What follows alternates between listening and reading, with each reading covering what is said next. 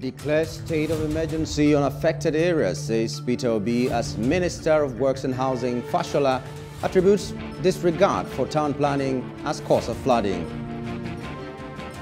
And Nigeria won't be stampeded by US-UK travel advisories, says federal government.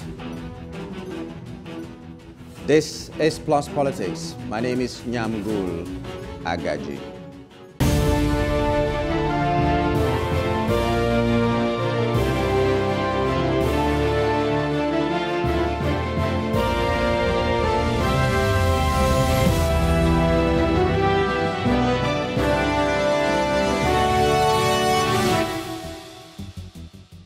Minister of Works and Housing Babatunde Fashola and his information counterpart Lai Mohammed have blamed the attitude of some Nigerians for the devastating flood throughout the country. There have been extensive flooding in 30 of the country's 36 states. Several people have been killed in the flood and properties such as houses and farmlands have been destroyed. Also, presidential candidate of the Labour Party Peter Obi has visited Ibi local government area of Taraba state to sympathize with the flood victims in the state. Obi, during his visit, called on the federal government to declare a state of emergency on all flood-affected areas across the country. Joining us live to discuss this is Dotun Hassan, a legal practitioner and also the Secretary General of Nigeria Ethnic Nationalities Youth Leaders Council. Good evening and welcome to the program, Dotun. It's a pleasure to be on your program. Okay, the minister has blamed the flooding on Nigerians. Do you toe his part or you have a different opinion to this? Well, it's an unfortunate scenario for a global issues and that is related to climate change effect and a lackadaisical attitude of our government in being responsive to managing an emergency crisis as we have on the issue of the spiral flooding that we currently faced with in about 30 of the 36 states of the Federation, and still counting. So it's quite unbearable pain for a lot of Nigerians at this critical point in time. And for Nigerians to receive the blame from government is highly irresponsible, is unethical. It does not show that sympathy, that empathy from the government. So in as much that there is a need for attitudinal change and corrections on how issues ought to be managed, issues of flooding, even in law, it is called force majeure because these are issues it is beyond human control. These are issues of environment, and in dealing with it, government must be able to draw up a line of rescue, of repairs, and also ensuring the life of the people that are affected are placed back on the right path. So if the government is trying to draw up a line of blame on the people, to me and to several Nigerians, it does not show the empathy. It's not just a federal government issue. This is a national war that is being declared by nature. So, and for us to rescue ourselves, we need to put up all emergency risk management techniques in rescuing the affected people, especially ensuring that there is adequate fund. We know we have the ecological fund, but a lot of all these are siphoned, and it goes to private hands.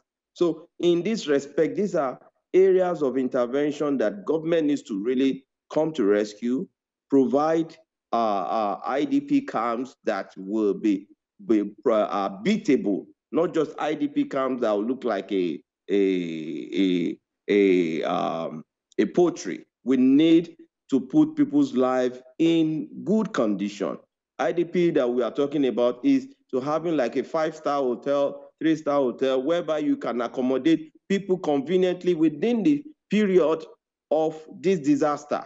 So Nigerians ought to be treated well at this critical point in time. So it is for me to correct that onus on behalf of all Nigerians that the government owes that apology for making it look as if it is our blame as Nigerians to elect them in power in order to do what they are supposed to do.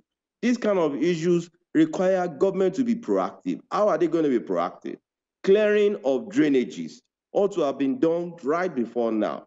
Ensuring the road networks in various communities are properly drawn up. You go to some communities today, there is no drainage, there is no proper road channels, there are no proper town plannings. So this will accumulate to the risk when there is disaster of this nature. And they should understand this is not a disaster whereby you have to blame the other party, or you have to blame the government, or you have to blame a political party for it. No, this is our collective responsibility, and we must show empathy and love. Those that have money, the rich in developed countries, or even not just developed countries, where there is love, you see individuals donating materials, donating their houses, donating spaces to accommodate those that are down. So we believe this natural course of turning things around should be part of our orientation as far as the country is concerned. And there is a need for proper information. Nigerians should not just see it as spiritual.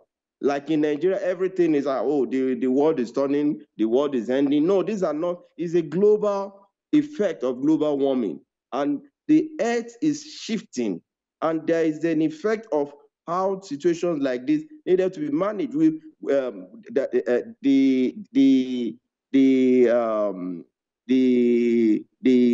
agency in charge of the weather have informed us earlier before now that we will be confronted with these challenges. So we ought to be prepared. At least we've gotten the information less than 13 months now, over a year ago, that the information is that by next year, the torrential rain and every flooding will be increased.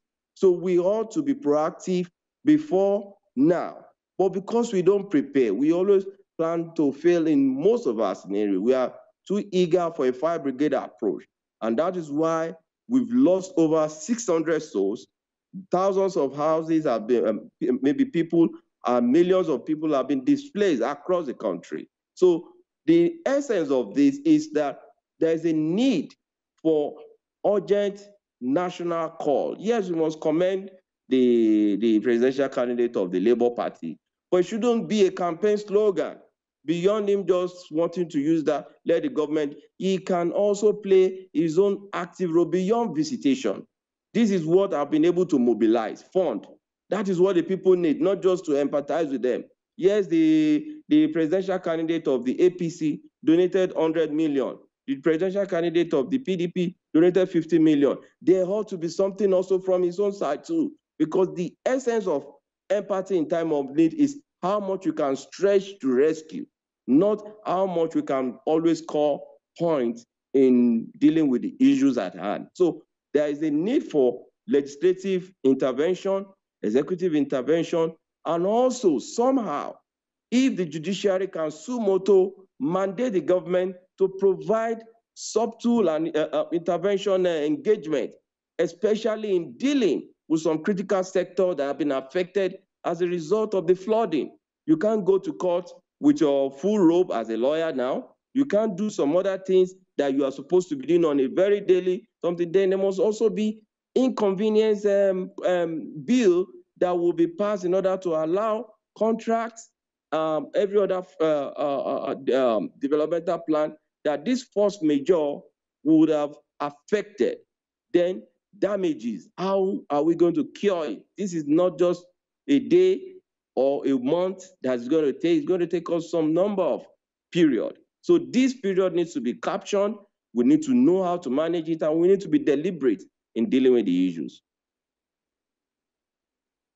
Now, but actually, first of all, we needed to find out if there was something that the individuals or the society could do, because if you just say it's a product of climate change, which means we're doomed, no matter how we see it, like the saying goes, no matter how angry the rat is, it will not stop the cat from eating it. Is that a situation we find ourselves now, that no matter what we do, it is still going to befall us?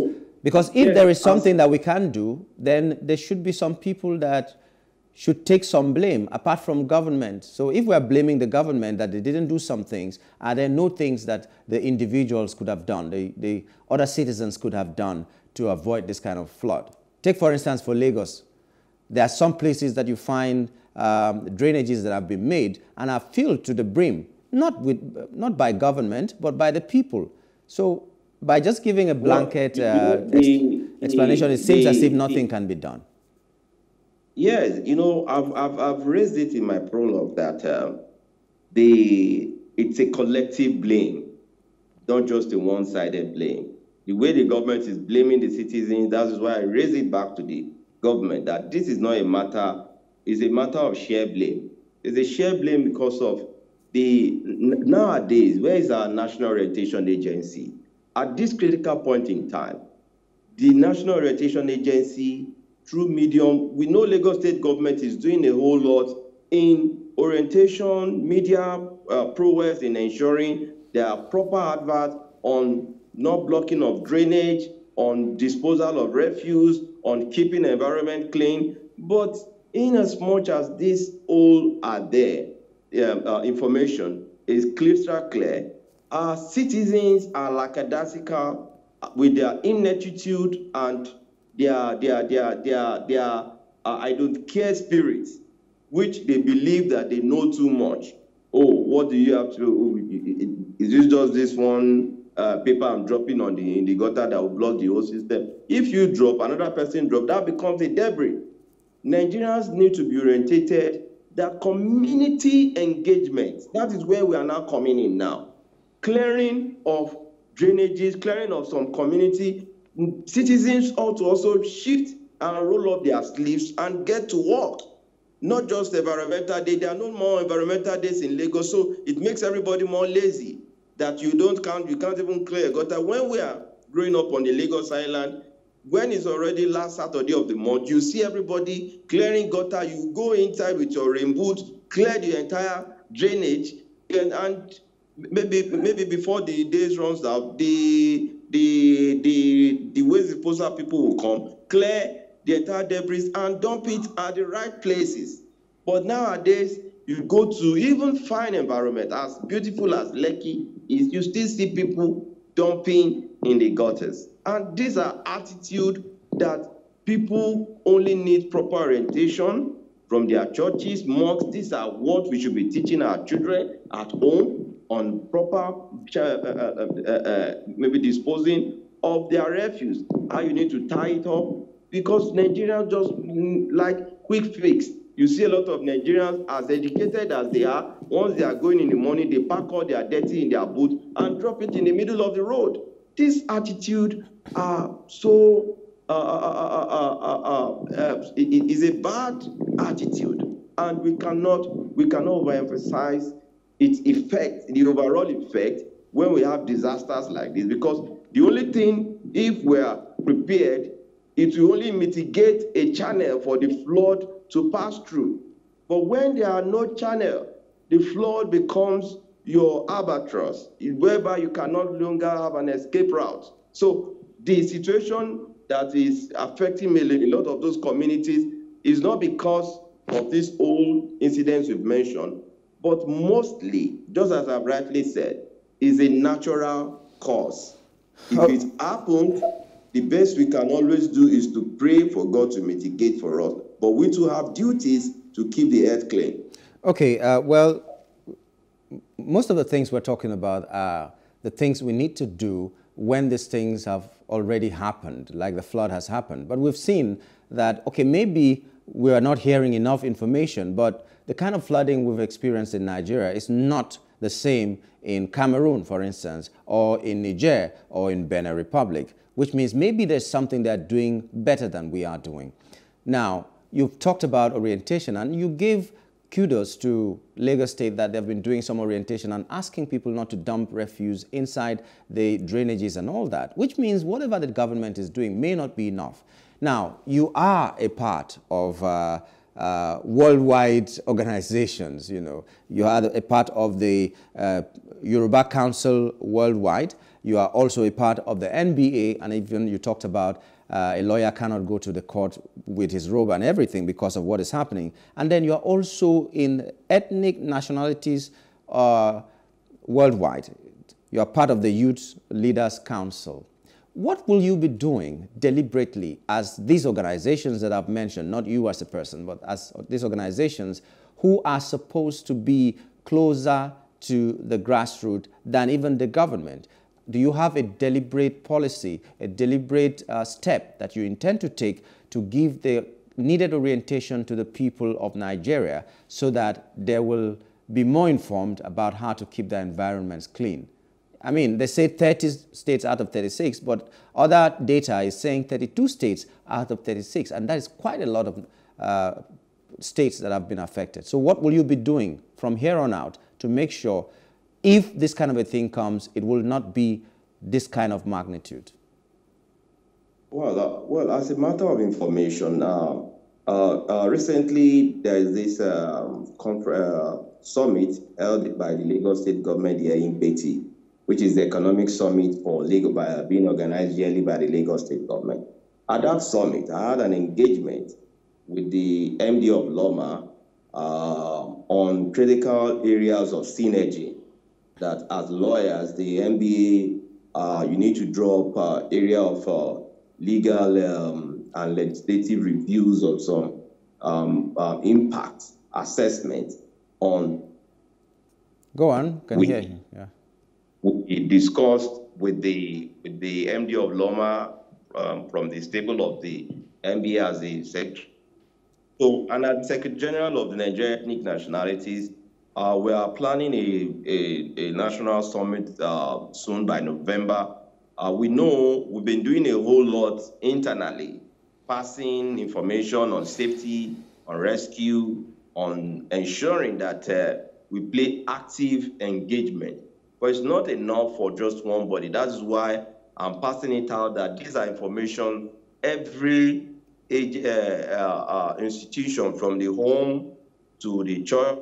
So we are playing our role, and part of it is what I must commend Plus TV in doing, because these are corporate social responsibility by informing the general public on the dangers ahead. So we need to take active role. We need to declare national holiday for people to prepare for holes and drainages that are not cleared before. But you know, the risk of saying, oh, the water level is rising in the ocean and the third mainland and all this. We should not just be seeing the risk. Hold our hands akimbo. The dangers will rapture all of us. So, and no one is safe. Look at how this incident is happening. It has, even our own is even more better. It is not a tsunami scenario that you would have seen how risky our matter would have been like. We thank God that it is just flooding. It is not a high risk density environment like US that by now they'll be confronted with a tsunami scenario. As prepared as US are, they still have loss of lives, properties, not because they don't have government, not because their people are not responsive, but this is a matter of nature. And it is only God that we have to pray unto. But be that as it may, we on our own part as citizens, the government not just need to declare a state of emergency, but they need to declare a national week holiday for all of us to prepare our home, not to be caught unaware. Areas whereby we need to clear, let everybody clear, let everybody engage, let everybody buy shovel, not just the Loma people that are workers that can do it all. We all are energetic. Nigerians are energetic. As far as I'm a lawyer too, I can hold my shovel. A doctor can do same, an accountant can do same. So we all need to engage the situation and see how we can ensure that the risk level when this disaster happens can be properly mitigated and managed. Okay, but as the MBA, are you pushing for legislation for some of these things that you're calling? Because some of these things, we cannot use words of mouth. For instance, state of emergency, for instance, some laws that will make people stay at home on some days to clear the environment and all that. This might need some legislation, some laws that will go. As a body, do you do things like that in interacting with the government? Is there an engagement with the government, or do you hope to engage? Yeah, that's part of what I just informed, that I personally had a one-on-one discussion with the MD, present MD of Loma, and we had a very succinct discourse for us to prepare for a joint summit whereby we can consider areas whereby we need to improve on. Unfortunately, the Saturday's environmental Saturday that we used to have was only determined by a court of competent jurisdiction by a lawyer that went to court and said it is not legal, though it was a moral and ethical value that the government of the then days planned us to have the every Saturday environmental sanitation day as last Saturday of the month. But because of some interest of some persons who just believe that maybe because they cannot attend their parties or do some other things, or the way they are being arrested for going out early, they challenged it. And the court banned the government from holding every Saturday in Lagos last Saturday. But this time around, what the government ought to do is that even if we have to declare this whole thing, let us look at how we need to monitor. It shouldn't be a coercive measure, but there should be some deliberate manner whereby every Saturday you see Mr. Governor himself clearing dirty. If the head is clearing, what will all of us be doing? We'll join in. When the harbors are also part of it, at least I saw the maybe Oba Oluwo, no matter how people might have credited him or discredited him, I saw him still clearing the bush of his community. And when the community saw him clearing that, they joined. When the citizens of the community saw, they joined him. That is living by example. We cannot do everything. We cannot tell government to do all. Governance is government of the people, for the people, and by the people. Meaning the government, people in the government, and those of us at the electorate side, we are all commons before the law. So not just because we don't have good laws in Lagos State that regulate this whole scenario, but the execution of the law is also one thing. Corruption is also part of those things that impede. When maybe somebody commit an environmental breach tomorrow, you just go to police and bribe. We just do anything to compromise the system. So this whole system needs a proper orientation. It's more or less of an attitudinal orientation than force. We need to believe. That's why I said, if a church pastor, like, I'm so sorry, a general pastor of one of these big churches or big Alpha or Imam, give a directive that today, before you go to work, for God to bless you abundantly, keep your environment clean. Make sure you carry debris. Make sure you are part of those that clean the gutters. And that will be recorded as part of your goodness that you are doing on earth. You will see the entire street flooded with people because they believe strongly in messages from those people. So the government needs to engage those institutions in order to pass some subtle messages, not to deceive the people, but for the people to be actively involved in cleaning their immediate environment and making the earth an habitable place for all of us to live in. Okay, from your talk, it means, like the good book says, all have sinned and fallen short of the glory of God. So all of us will have to put our hands on deck to make sure that this never happens again, government and the people. Would like to say thank you to you, Mr. Hassan, for coming on the program. Thank you very much for the time. Thank you very much for staying with us on Plus Politics.